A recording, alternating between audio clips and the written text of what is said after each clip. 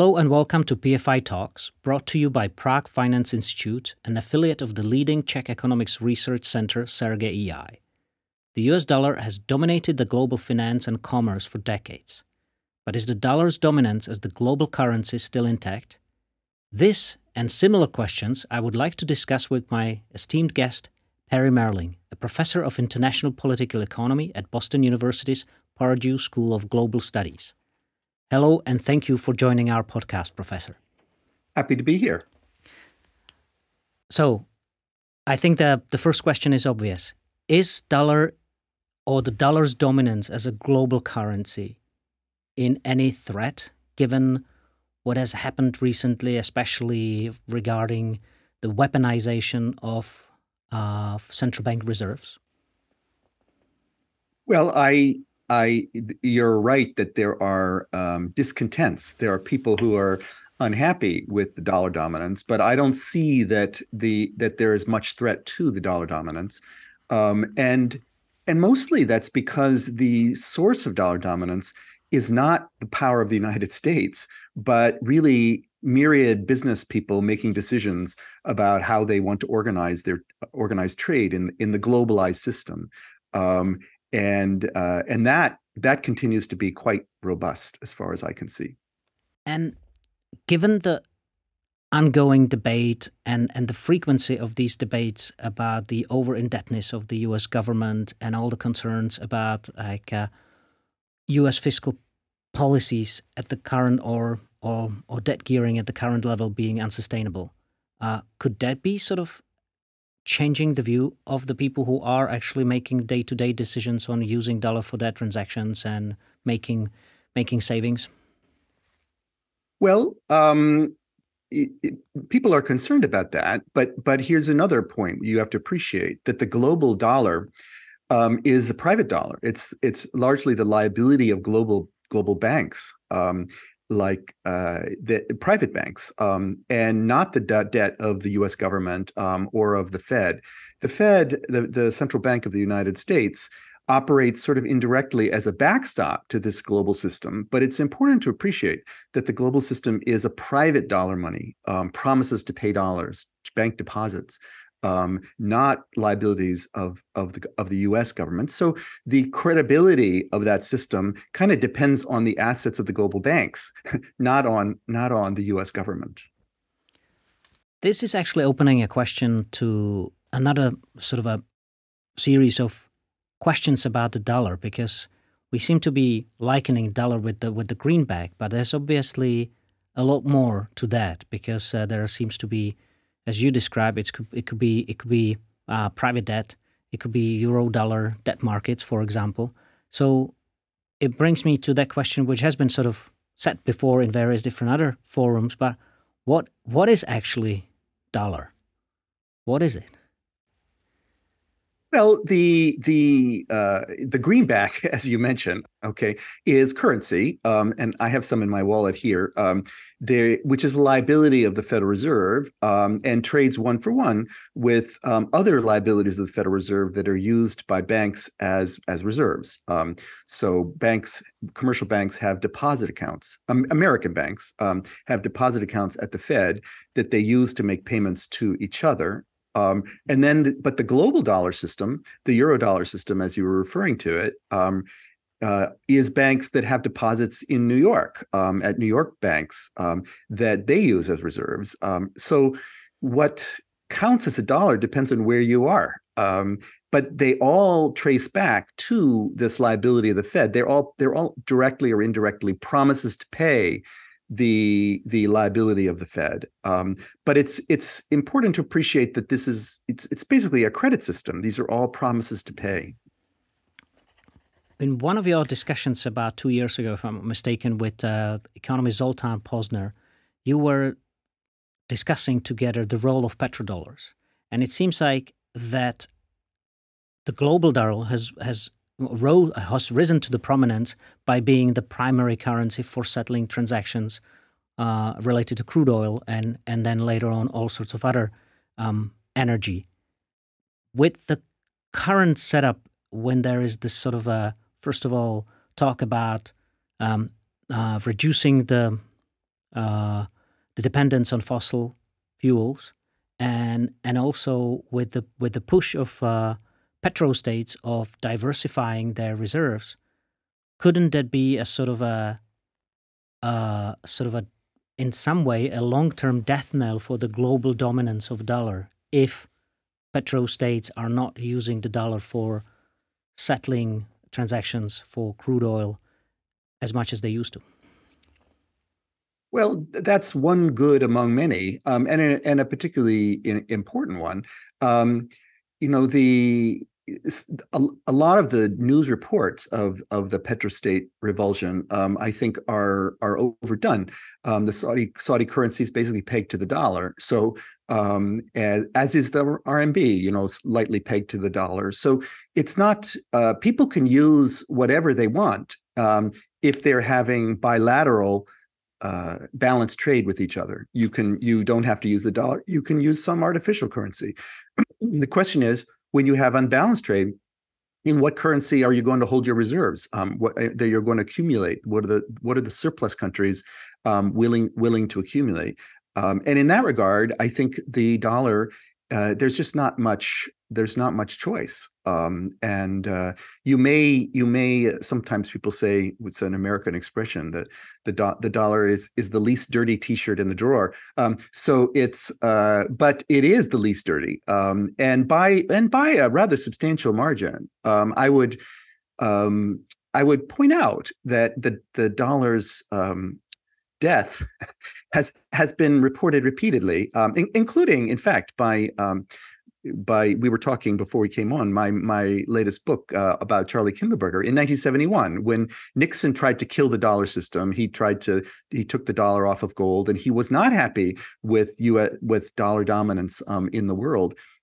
But the bankers wouldn't let him. They developed the dollar system abroad during the 1970s. So there's lessons of history that the dollar system is a lot more resilient. And I would come to the most recent one, which is the global financial crisis of 2008 and 9, was very much a test of this global dollar system, and led to some of these calls for replacing it or internationalizing it and having some sort of international SDR or something like that.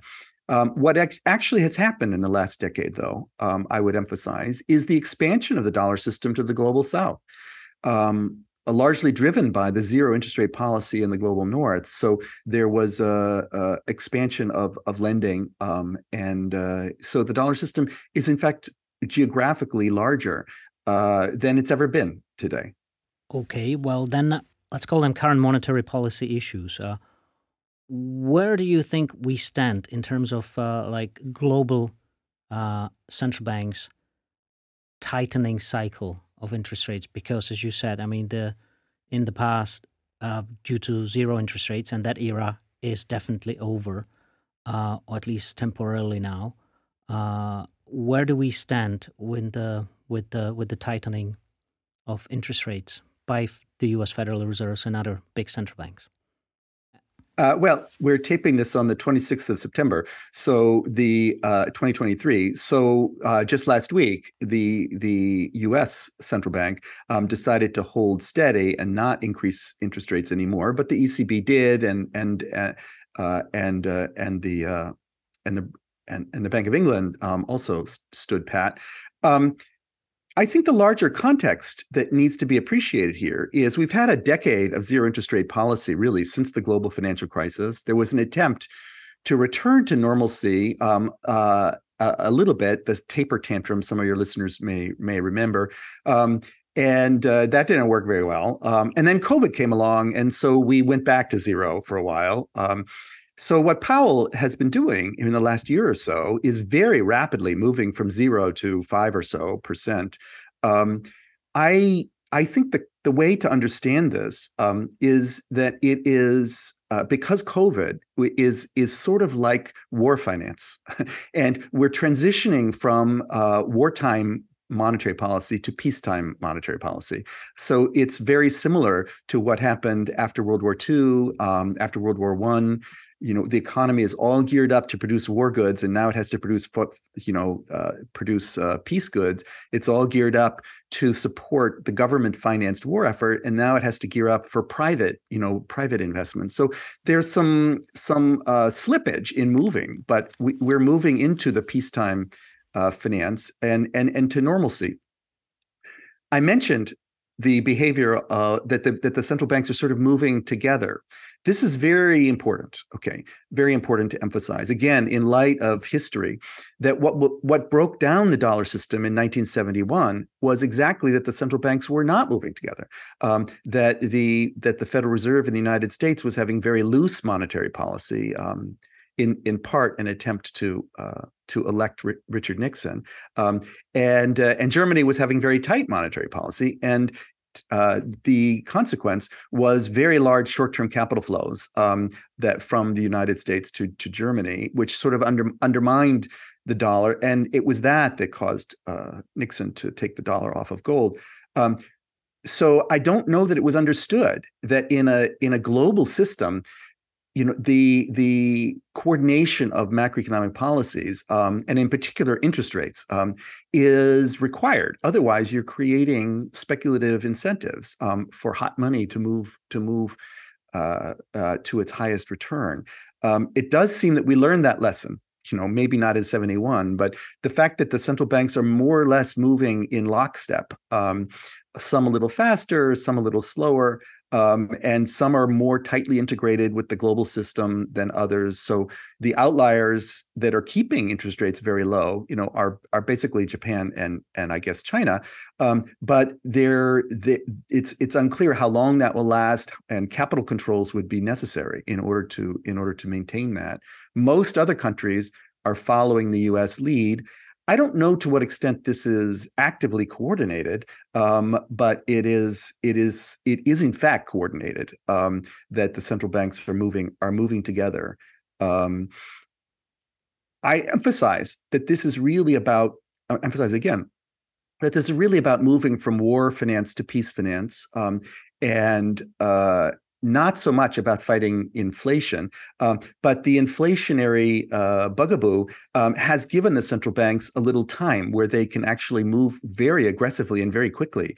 That I think there would be a lot more political pushback if there had not been this post-war inflation, as I would call it, and which at least in the United States is tempering now, but not so much in other countries. Well, I mean, following the global financial crisis, 2008, but I mean, and you actually referred to it in one of your earlier books, The New Lombard Street. There's this discussion by you about Federal Reserves because of as a consequence of the crisis, becoming the lenders of last resort, especially the U.S. Fed, which has actually led to their balance sheets, expanding, immensely as well.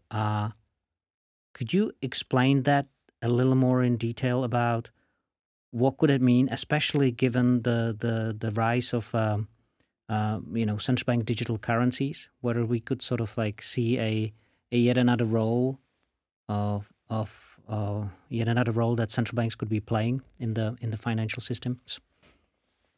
So that earlier book that you mentioned, The New Lombard Street, is from 2011.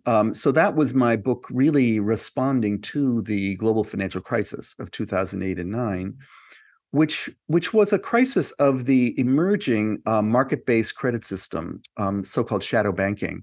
That I viewed that crisis as a test of the shadow banking system at the time. And so I wanted to emphasize that the international lender of last resort role for that kind of market-based finance is not so much lender of last resort as it is dealer of last resort. So that was the subtitle of that book, How the Fed Became the Dealer of Last Resort, that this is the form of lender of last resort that is appropriate for the new globalized shadow banking system that had emerged in the previous decade or two. And it remains so today. What I what I did not see yet in 2011 was the international dimension, was the dollar system. That this was not just a crisis of the shadow banking system; it was also a crisis of the global dollar system, and that globalization has these two aspects: the globalization of shadow banking and also the globalization of the dollar. Now, 10 years later, I understand international money a lot better. So I would put those two together. And I have just recently published a piece about international lender of last resort that emphasizes how the swap lines, the liquidity swap lines that the Fed has with other major central banks, how that backstops the global shadow banking system as well. And in particular, it's liquidity swaps with in yen and in euro, where there are commercial foreign exchange swaps, which deviate from covered interest parity, interestingly. But the Fed is creating a backstop for that whole system and that's really mostly the offshore dollar system. But the Fed is backstopping that indirectly through its liquidity swaps with these other central banks. So it's not lending directly to banks, offshore banks, but it's lending to central banks that can on lend the dollars as needed. So, the story that I want to tell your listeners, okay, is about the growth of the global dollar system and through crises, through responding to crises by inventing new institutions, new kinds of backstops, that also are politically acceptable, not only by the rest of the world, as you mentioned in the lead-in. The rest of the world is maybe not so happy with dollar dominance, partly because I think they don't really understand what it really is and how it works and where it came from. Okay, but neither are sort of U.S. politicians, very very enthusiastic about that. So the political it's a delicate balancing act to keep this system alive and keep it evolving as there are political developments, as there are economic developments. It's always a work in progress. And Kim, I'm taking here very much a Kindlebergian sort of approach to this. He didn't live to see the rise of shadow banking, or these other mechanisms, the international liquidity swaps. He knew about the Basel swaps, and he talked about them a lot. But the story is of a system responding, growing through crises. Okay, and COVID was one. Okay, and COVID led to a number of new Fed facilities, like, for example, what they call the FEMA repo facility, where the Fed is now willing to open its discount window, in effect, to other central banks. Its discount window, okay, not so people who don't have liquidity swaps, okay, if they have treasury bills, they can bring them to the Fed and get reserves. So this is a new thing, and will now be in place for the next crisis. So we're learning and evolving through crises. And hence, you are stressing the fact that that new role of, especially the U.S. Fed, is the money market dealer of the last resort. Well, that facility, yes, is that. And for the international money market dealer of last resort. Okay. In terms of supporting capital markets, I would say the Fed's role is much more domestic. That it is what it did during the global financial crisis was really support the U.S. dollar mortgage market in the United States, and of course always the market for government debt, treasury debt, but not any wider set. In COVID, there was a little bit of an extension to corporate debt. There were some facilities that for the first time. So it's evolving, depending on where the stresses in the system are. And that's for a scholar like me, that's sort of fascinating. And I think you need to see it on a long historical timeline to see how the system responded to previous crises, so that when you hear you see new developments, you can put them in context and say, how important is this? I've seen this story before. And so let's not get too excited about this. And think of it as the growing pains of the dollar system, not the demise of the dollar system. And if I were to be looking at it from this perspective, I shouldn't be concerned about the expanding balance sheet of the U.S. Fed? Well, the Fed, Powell is concerned about that, and in fact, the balance sheet is shrinking. Has been in the last year or so. Some of these debts are rolling off. I think there is a learning curve here for the Fed trying to understand how to manage this global system. And what it did during a crisis was just to take all of the stuff that was breaking and put it on its balance sheet, thinking that it could easily roll off after, and that proved not to be so. Okay, so I think we are learning about that. That when things get on the Fed's balance sheet, it's not so easy to get them off again. What exactly is the right size of the Fed's balance sheet, given its role in the enlarging global economy? I'm not sure exactly we know or how to think about that. But it is the world central bank de facto, and it has taken on that responsibility, and that's good for Czechoslovakia. It's good for the world. I think that there may be some pushback in American politics about that. It doesn't seem right now that the politicians have sort of noticed that. But we'll see. We have an election season coming up, and I'm not sure what will happen. So taking it from the big sort of core parts of the global financial system into the peripheries, and you referred to Czechoslovakia or the Czech Republic and Slovakia, and it's an interesting comparison because Slovakia, former part of the Czechoslovak Federation, is part of Eurozone.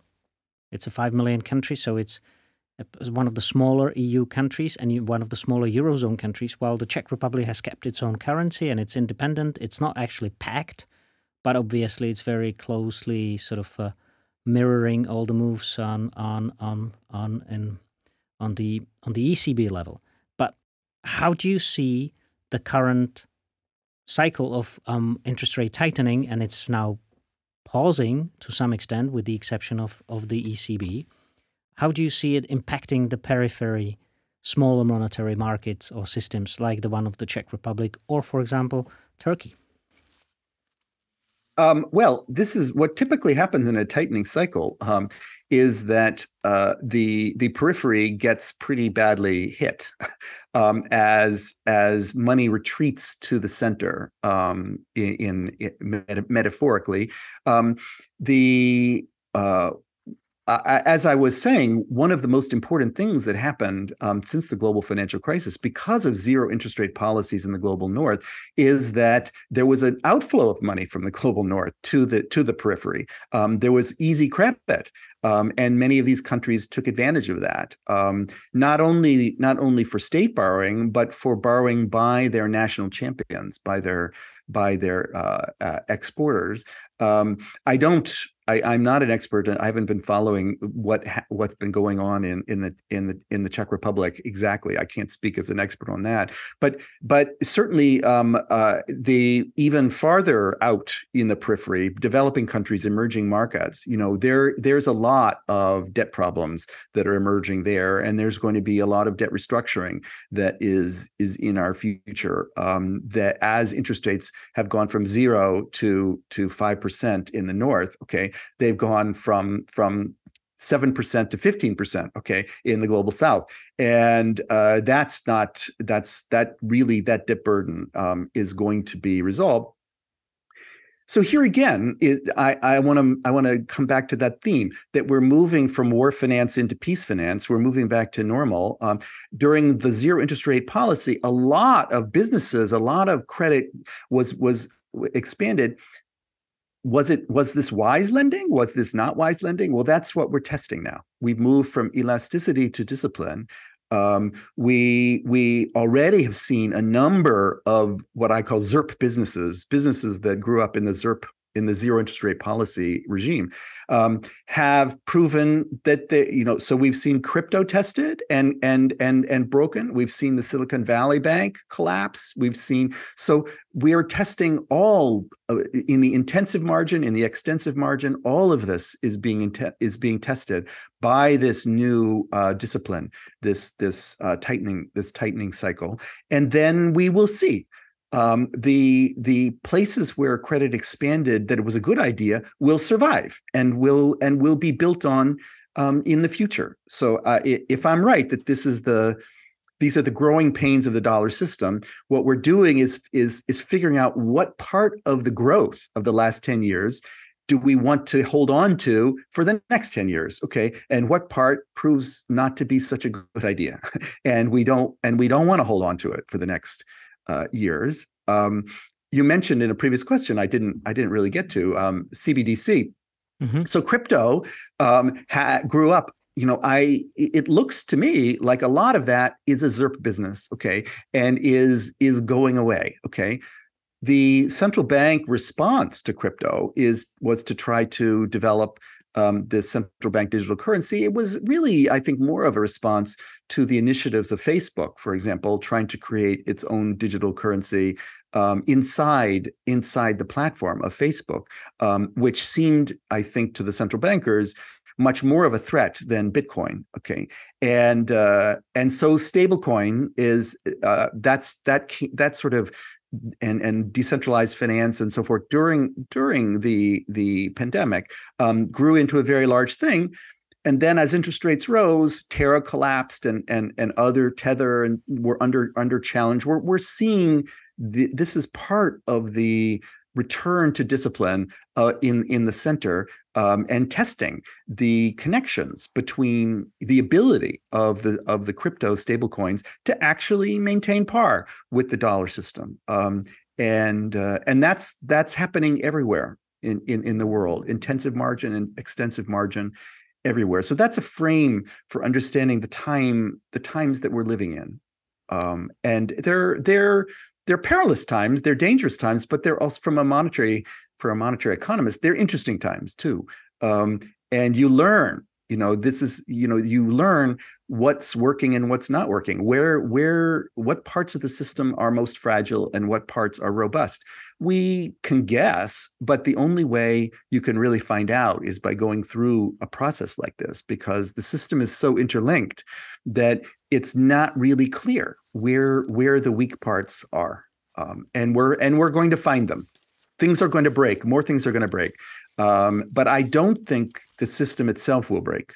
These new facilities that I mentioned on the Fed's balance sheet, I believe the Fed has confidence in them. Okay, that the system itself, the core of the system, is secure. Okay, and will not break. But the periphery and peripheral activities that are in the United States, will break. And that's part of the point, is to, as I say, get rid of the extensions that turn out to be bad ideas, and then start again from a more solid base. So I think that's sort of organically what's happening in the world right now. I'm sorry, I'm not more. I can't say more about the Czech Republic. Don't worry. That's absolutely fine.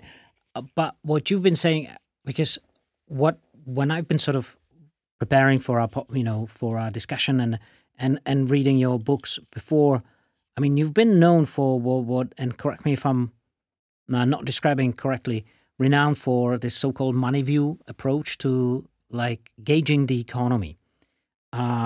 So you're looking at it obviously from a financial perspective or finance perspective, and obviously of the more when we're looking at the modern economy, financial systems are very critical to it. But can you be a little more specific about the money view approach? Because obviously you've discussed it, we've talked about it up until now in the podcast, but can you be a little more specific about this approach, how you're looking at the economy? Well, the money view is what I call, so for many years I was developing a course at Columbia University at Barnard College, where I was for 30 years. I was teaching, that got turned into an online course on for Coursera that is now visible across the world and has had 500,000 people take it. It's free. Was filmed by the Institute for New Economic Thinking in the fall of 2012 in New York, and it went live in the fall of 2013, and it's still up there. That course is, if you wanted to learn the money view, that's what you have to do. It's 10 years out of date a little bit. So some of the facts about the world that I say there are not facts anymore. But the way of thinking about money, okay, is I think held up pretty well. And so there are two pieces of that I would emphasize. Okay. One is understanding banking as a payment system. So paying attention to settlement as a disciplining feature that helps keep the global system coherent. That feature of the system, settlement, is sort of abstracted from in most of economics and most of finance too. There's a kind of assumption of a frictionless surface, perfect liquidity, that has been a useful idealization for developing finance theory and economic theory, but turns out to be abstracting from something that's quite important for the modern day. So banking as the payment system is the first thing that I emphasize. And the second thing that I emphasize is banking as a market making system, that the liquidity of financial assets, including money market assets, okay, is a product of a profit-seeking dealer system that are quoting bid-ask spreads and making markets. And so, in order to understand where liquidity comes from in the modern shadow banking system, which is money market funding of capital market lending, you need to look at the dealer system. Becomes much more important in market-based credit than it was before. And those two features of the world have largely been, that second feature also has largely been abstracted from in economics and finance both. And there's concern often in finance about market efficiency and the dealer system, but thinking about global money as a dealer system, this is specific to the money view that I mentioned. I should say, so I developed this way of understanding money in teaching students in Manhattan who all wanted to go work downtown in Wall Street, and so they were motivated. They were very interested in learning about this. And that was also when I was learning finance. You mentioned my third book, New Lombard Street, but before that was Fisher Black, which was a history of the rise of modern finance. So I was in an unusual position that I knew modern finance, but I also knew monetary economics. And so shadow banking is, I came to believe, money market funding of capital market lending. So it's both. It's where monetary economics meets finance, and that's why it proved so difficult for most people to understand in 2008, because they were either in the finance world or they were in the money world, but you needed to be in both, okay, in order to understand what was happening. I think that's largely understood now, 10 years later, but it is. I happened, because I was just in the right place at the right time and responding to the interests of students. I had educated myself about this emerging market-based credit system, and so was in a position to then. So INET decided to just tape that course and give it away. So I don't think it's been translated in subtitles for Czech, but there are Chinese subtitles. There's versions of it in other languages on Coursera, and actually all the video is also on my website too, which professors sometimes will just use some of that in their class.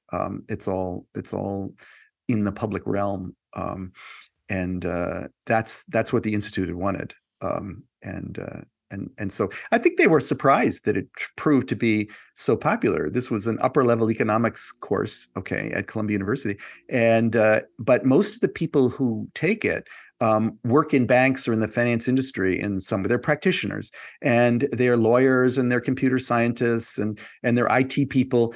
and they feel like they work for a bank. They better know something about banking, and they are some of the most satisfied customers of this course.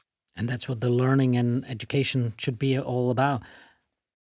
You mentioned that, one of your books, when you actually put on a cap of a economic historian, if I may put it this way, and the book that you published, if I'm not mistaken, that came out last year, and it's a book when an economic historian like you writes a biography about another economic historian, and you meshed it with the look at the financial systems. And, well, I should say that Charles Kinderberger, and that's the book titled Money and Empire, is a more financial historian rather than economic historian. And but Charles Kinderberger has been sort of pivotal in his role, and his book about manias and panics and crises, has served as a backrock for understanding financial markets. So what I'm actually really interested about is like that I know that you took about 10 years to write that biography of Charles Kinderberger, or about that time. So what did you learn during that time writing it, working on it? Or how long did it actually really take you to sit down and write it? That's what I wanted to ask. That's Well, I started the book. I tell in the preface to the book a little bit about how the book came to be. I when I finished New Lombard Street and it was published in 2011, I read the book and I said, there's a big problem with this book. This financial crisis wasn't just a test of the shadow banking system. It was a test of the global dollar system. And that's really not in the book, because the book New Lombard Street is sort of a biography of the Fed. So it's looking from inside the United States. And so I said, I really need to do this book again, but as a biography of the dollar. So the global dollar system. So I started that. After a year or two, I discovered Kinderberger, and I said, that's what I'm going to hang the whole story on. So the book is intended to be, in fact, the most important thing for me as a scholar was that it's a revisionist history of the evolution of the dollar system, and where it came from, how the global dollar system came to be. And the great thing about hanging this story on Kinderberger is that the dates are almost the same.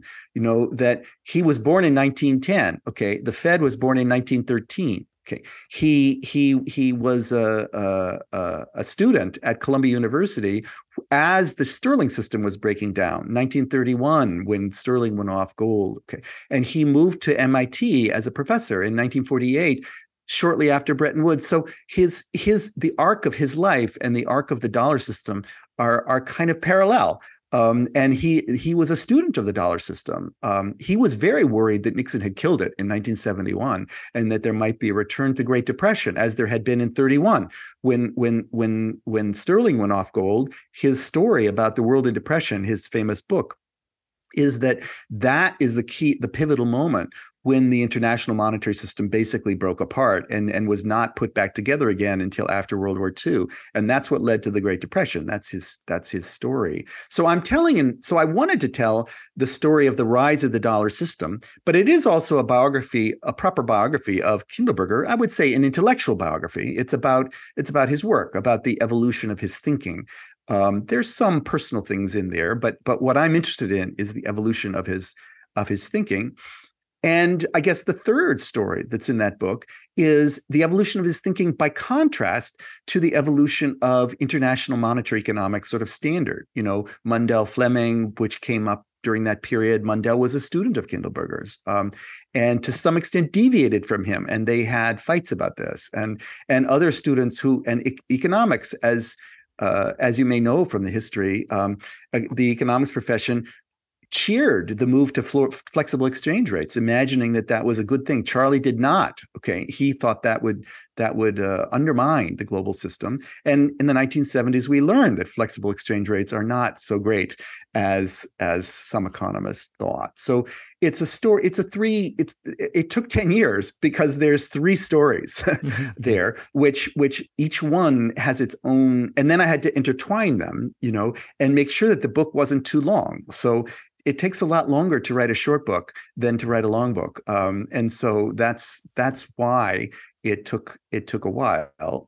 Also, other things in my life distracted me. I had to learn international monetary economics, and I created the MOOC, and I mean other things, and I moved from Columbia to Boston University. So here I am. And but now it's done, and that makes me happy. And so my next book that I'm working on now is really to remake the MOOC, to remake the class, but now by bringing in the global features at the very beginning, and to maybe write a book instead of requiring people to go through 24 hours of video in order to learn the money view, which some people will, and it's some people have, a lot of people have, but I think that it needs to be a book, and so that's what I'm doing. That's my so fifth now book you're working. Your next book will be the book version of that Coursera course on Yes, MoneyView? but updated, and including much more international stuff. Maybe I'll call it something like "How Money Works" or something like that. You think that's a good title? Yeah, that sounds. How money works. How money works. Yeah. Yeah. What does money do? What does money do? I don't know. Yeah.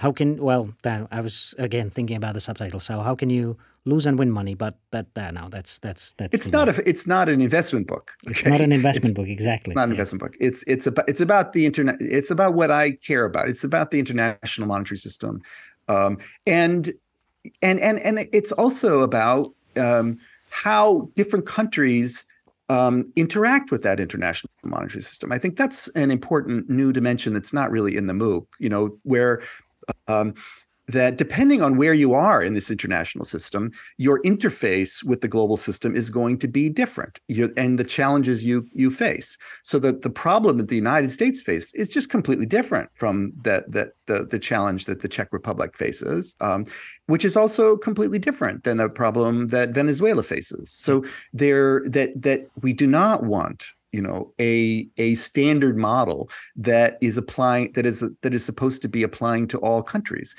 because the countries are at different positions in this global system. So the challenges they face and the tools they have at hand to confront them, are different. One of the reasons I moved to Boston University here, the Pardee School, as you mentioned in the intro, is because they're very interested in the problems of the global South. And for 30 years, I was in Manhattan. And so I could see very clearly the problems at the very core of the system, but not very clearly anything farther from that. So I realized that in order to advance my own thinking, I had to get away. I had to get away from the core of the system. And so that's what I'm very interested in right now. I am interested in thinking about the challenges of Turkey and Czech Republic, and of the global South. That's my learning curve, that I want to put in this new book. That's a new way of looking at overcoming the 212, the area code of Manhattan syndrome. That a lot of people who lived like myself for some time on Manhattan, had in some way have to overcome, because the world is not just Manhattan. And while you on Manhattan, it seems like it is. And going back to the title, I think what money does is better than what how money works, because how money works imply putting it at work, and that's sort of a how to invest. Anyway, that's my 2 cents to that. Well, on that happy note, I'm very much grateful to you for joining us for this podcast. So thank you very much. And this has been an amazing talk with Professor Perry Mehrling. So thank you and goodbye, and see you next time.